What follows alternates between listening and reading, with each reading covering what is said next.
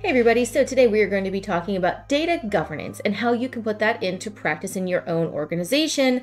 A big part of that is automating it and putting guardrails up so that your taxonomists, your ontologists, your data folks have those in the back of their mind, yes, and you can customize a lot of this too for your own organization, but some things you want to make sure you don't introduce breaking changes or logic that is going to mess up your auto indexing, your machine learning applications, whatever you're using for your taxonomy and your knowledge graph. So if this sounds interesting to you, we're going to be walking through the Pool Party tool today. It is not a paid promotional video, by the way. It's just a tool I know does this out of the box pretty well, and that's why I asked Pool Party to come on today and walk us through that.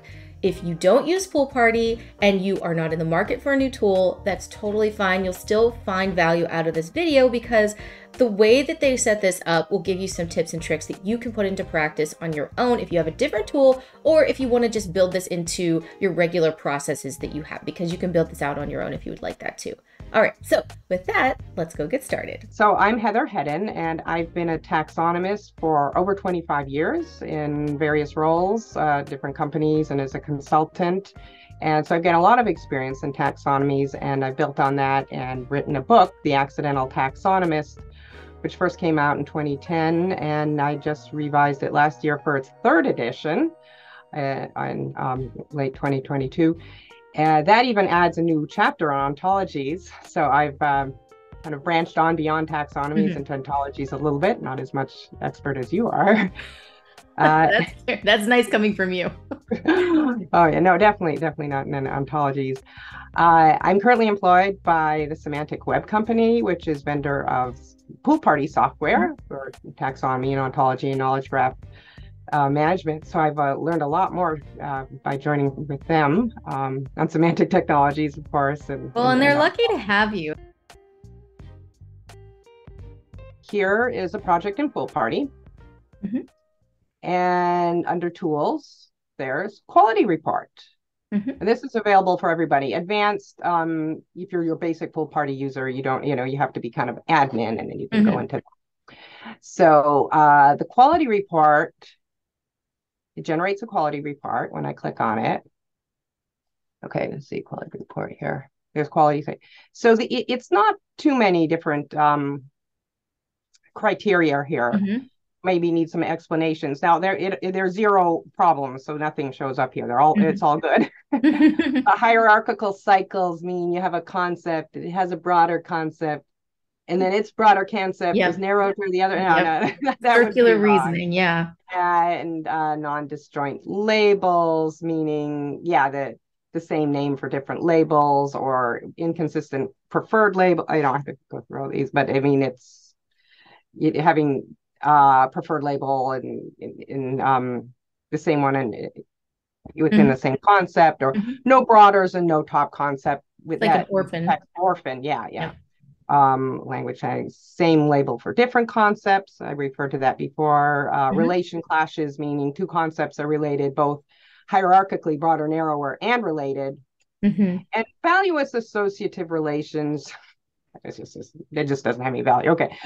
Two concepts that have the same broader, and then they're also related to each other. Well, that doesn't have much value to it. I mean, that's actually, that's just kind of a quality thing. Yeah. So, but it's where you go into advanced, and then you have the quality settings, and then you can control them. So, nice. This restrictive. So there's default. And you can see each of these, there's ignore. Yeah, I agree. You just ignore values. Right? And the ones that will report when I run the report, which I just did. And then enforce means if I'm trying to create it, it won't even let me. See, that's nice that you have that distinction. Yeah. So this is default. And there's some other scenarios, like automatic indexing. Well, you really don't want the same label for different contents, automatic index, that wouldn't be very good. Or some other ones here, I can say checks disabled means everything's ignored. That's a bit extreme. And then, but this is the important one, custom. Yeah. Well, so before you go on to before you go on to custom, I just want to reiterate to the audience, like some of the other ones that you have in this list, they are, again, more of that recommended practice where if you're doing document Suggestion. suggestion, Yeah, you yeah. have kind of those things mapped out that would be more of a template if you're not, if those that are trying to use pool party are not as familiar with this, they don't have all of their rules set quite yet. This is one way to kind of spring what you're trying to do. Yeah. So, yeah. So what I want to say is don't just accept the defaults. Think Mhm. about, part of governance is don't just, you have to, or your organization has to decide what you want to do, what Yep. makes sense for your taxonomy and your users. Mhm. So you can go in and then each of these is a drop down. Do I want values? I can say ignore on this one and I want to enforce on this one. And, other things report, let's say, yeah, I can make other ones report or whatever. Force or whatever I decide to do. So enforce is when they cannot do it at all, and report just means it runs in the report. Is Yes, when I do there that. is that where you would then, if you needed like a review Well, let's cycle? see. Let's say I regenerate the report now Mhm. because I think I made some things stricter. Wait, I'm trying to think if I have. Well, let's see. If I go to remember if I have any issues in here already. You could just make an issue. Yeah. Okay, one thing I was thinking of doing. Oh yeah. Let's say seafood here, and we have fish. Let's say I want to make it fish related to shellfish. That would be um that would be considered valueless because they're both Mm. narrower than seafood. So I go back to my quality settings and I had okay. Now if I do report and then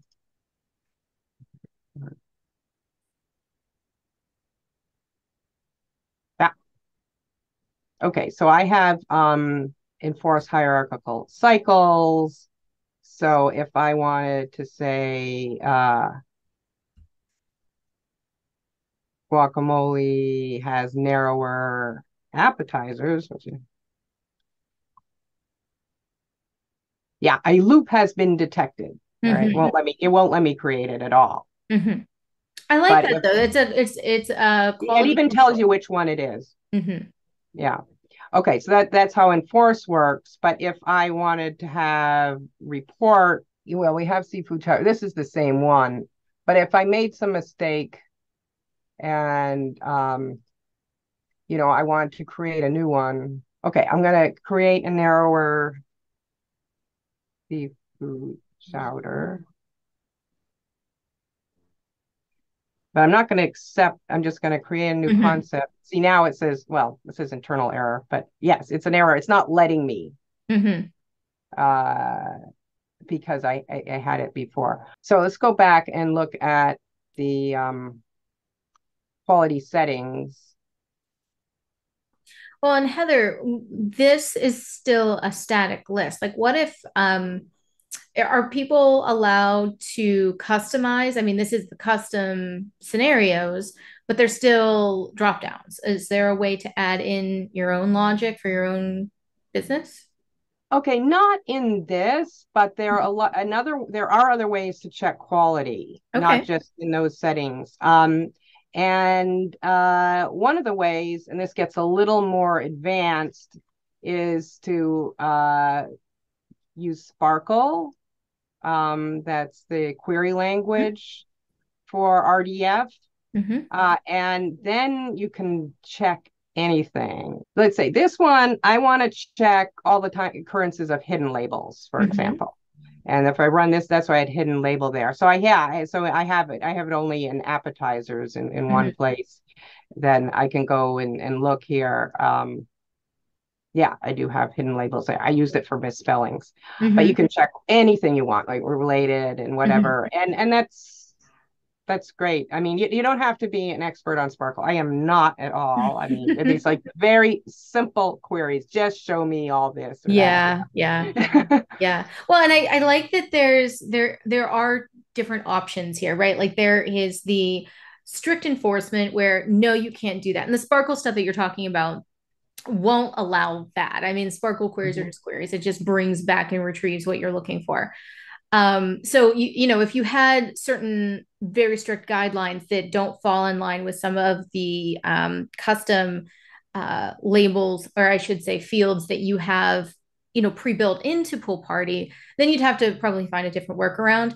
But, you know, especially with taxonomy, you know, there are a lot of best practices that are just, you know, smart. Don't have circular reasoning. Something that is a child of a child of a child cannot be the parent of all of Yeah. them. Like that just logically does not make sense. So when it comes to taxonomies, I do feel like, you know, whether people realize it or not, they are probably adhering to a lot of the standards anyway. So there's probably less of a likelihood to have these super custom enforcements. But then you have the other side of things where, you know, if you're just trying to do quality checks and you are running health reports on the health of, you know, your taxonomy or your control vocabulary in any sense, you can run that and then you can pass it off to your taxonomist or your data engineer, whoever, to go in and fix any errors that they're finding. Yeah. So we're here, you know, on the main menu, we have quality management. And so this is the And having this to is do just for with the quality advertising. settings. But at the whole, now I'm at the top level here. Quality management actually had, there are two different parts of quality management, the quality report, and then the data validator. And I know some people might think, what's the difference? You know, I mean, taxonomy is data, but see, the quality report is based off of your quality settings that you can set yourself. All right. You know, that's where you decide, do I want to allow this? Do I not want to? You can't just play around with data. I mean, Yeah. it has to validate. So this is not customizable and it's a whole different set. And you can run this at any time. So if I run the data validator, you'll see a whole different set of criteria, which is much longer. And it also brings in aspects of RDF and ontologies, you know, and we're, you know, because we're talking about domain and range. So that's something else you might want to run periodically, and it's run generally, well, you can turn it off, but it was recommended to run by default when you upload data or a spreadsheet. And so actually I did want to demonstrate that. So here I have, you know, my list of ingredients, and I want to add one for vegetables. So you can import a tabular subtree, and I did have something on my here, my vegetables spreadsheet. I think you picked food. Yeah. Okay. Enable updates that's so you don't have duplicates. But anyway, so I run this, and now it's running the data validator by default, and it's checking all this stuff. So we can see here it is running it, and it's fine. But before we do, actually, I want to show, the sheet where it was coming from is this. Okay. Now, if I move something, let's say I move this alt label once, you know, you may have some error, right, in your spreadsheet. Okay, so this one is my vegetables one. Okay, so I'm going to do this again. And as you're doing that, I'll just explain a little bit too. For the data validator that Heather is going through here, a big part of this is if you have to export, or if there's downstream systems that are expecting your data to be in a certain format, like RDF or something of that nature, this will help you find any errors so that you don't have any downstream issues. See, or now if you're using it as linked data also. Yeah. Actually, here it says I can't even process the column because I messed it up. But somebody had said, and this happens, you know, you got spreadsheets and like something, because it was something that was done manually, it had something wrong and it's missing cell or whatever. It would, you know, might be nice to give you a little more information about which column. But yeah, so that's how it works. But anyway, if I go back to my original one, I'll import it now. Import tabular. Get back my first one that works. Actually, if I didn't check import updates. Okay, so that's all good. And then I'll get my additional list here with ingredients in it, or the additional ingredients of vegetables. Now, I didn't check updates. Notice that. Yeah. So what happens? So I have now I have my vegetables and hierarchy, and everything. And I think I had some alternative labels. Remember, yeah. Now we got marrow. Mm-hmm. It's his alternative label for squash, where it belongs. Mm-hmm. If I do my tools, my quality report again. Now, see, Mm-hmm. something appeared because I got the same label for different concepts. Mm-hmm. Why did that happen? I didn't check enable updates, which means it's like, oh, well, if you already had a concept with this name somewhere else in the taxonomy, it will just Mm-hmm. put it in both, it will make polyhierarchy. But now I actually have created a duplicate of potatoes Mm-hmm. because potatoes was here under vegetables. And if you can see, it's really small. It has the Mm-hmm. UID 237, but I also had potatoes under my pasta, rice, and potatoes dishes. And this is a different number, 54. So I do have two Mm-hmm. concepts of the same name. Mm-hmm. And I had that in my settings was something to report on. And the vocabulary you're working with here is relatively small. So, for the audience, like you probably would catch that. But let's all be honest, our I taxonomies are may usually not, much bigger. I mean, yeah. So I would have to decide, oh, do I want it in the same place or potato, Yeah. because if you have a faceted taxonomy, this could be implemented as a Mhm. faceted taxonomy, then it's okay. I mean, I meant potato dish versus potato ingredient, Yeah. and I'm okay. But if you're doing auto tagging, Yeah. I don't know. I mean, you'll have to decide whether Well, that's and acceptable also or like if not. you're using taxonomies as a data source into a knowledge graph, perhaps having duplicate concepts like this, if they are conceptually different, then they need to just be expressed that way, right? And this will Mm-hmm. help you kind of identify some of those things so that if you are using this taxonomy, you're talking about auto tagging. I mean, that's one type of machine learning that you could use a taxonomy for. I mean, you can use taxonomies to train a lot of different machine learning algorithms. Having things like this as a health report to pass on to your machine learning colleagues, just so they understand where they might need to update their models or maybe ask you to update your model, i.e., your taxonomy or your knowledge graph, Mm-hmm. whatever you're building out, is also a really nice way to have that back and forth communication with the folks that are doing that. Yeah. Okay, I do want to point out a few other things Mm-hmm. in health check. Again, at the top level, we have metadata and statistics. So statistics, that's another way you can also check on your overall your taxonomy. And this Mm-hmm. is very small, you see.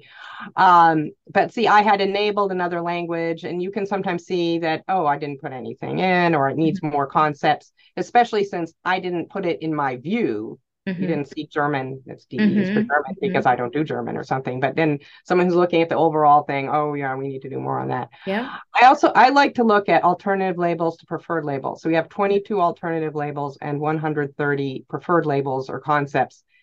That's a little light on alternative Yeah. labels. You kind of want to get closer Kind of a to, gap analysis almost. yeah. Yeah. And then here, broader, narrower, and that's nice, and related to, which is the same one going Very both. small.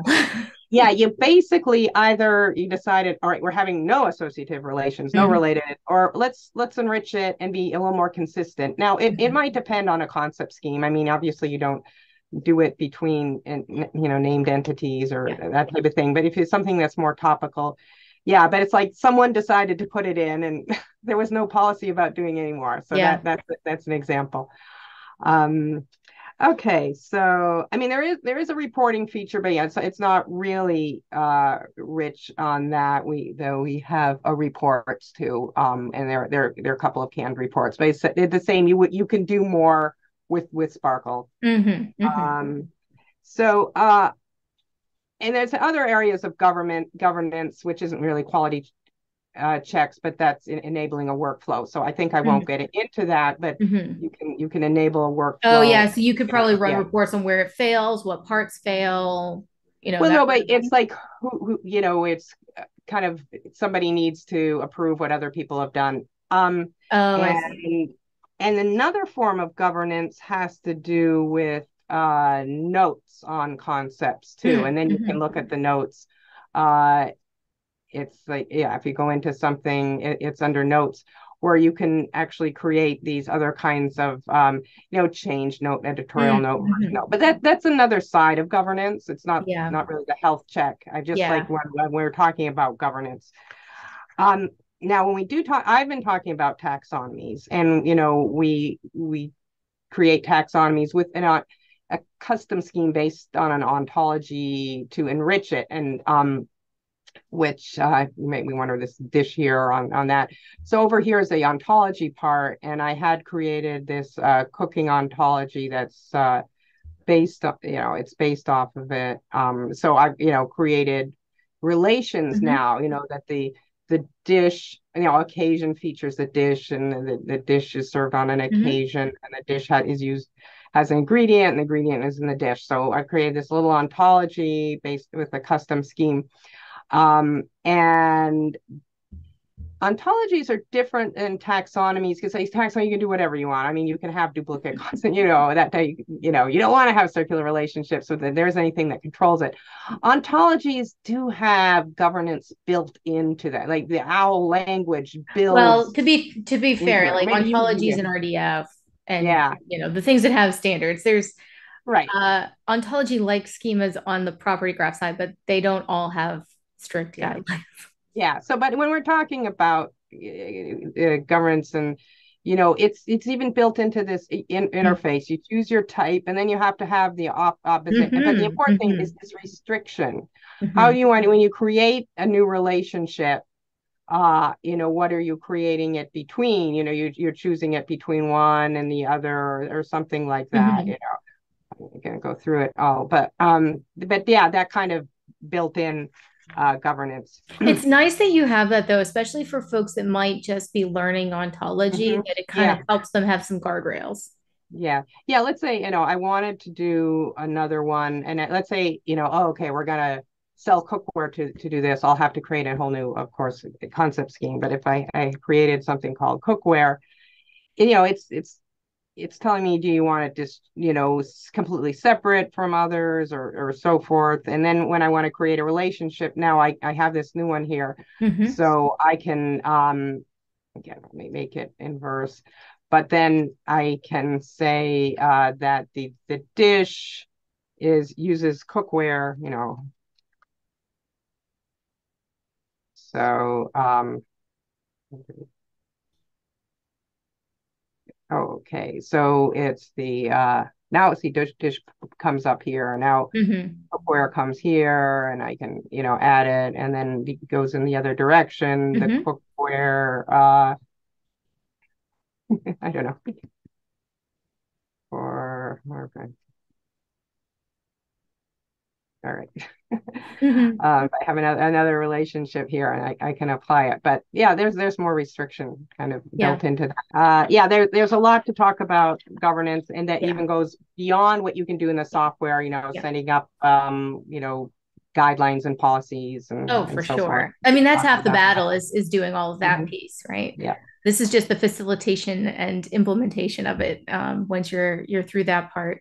But Heather, I want to thank you so much for joining today. And I do know that Pool Party has, I think, a conference coming up, right? When is Yeah. In fact, I can promote that with my virtual. Oh, look at that. Look how nice. Yeah. So it's this free online 2-day conference. Anyway, not full day. It's of course like half a day, trying to balance time zones between the US and Europe. On March 7th. I had one before in fall of 2021, but it was much smaller. And now we're hosting it on a virtual conference platform. I'm giving one of the talks. So it's a lot. Actually, most of the talks are given by customers and partners, which is great, because you really hear about use cases.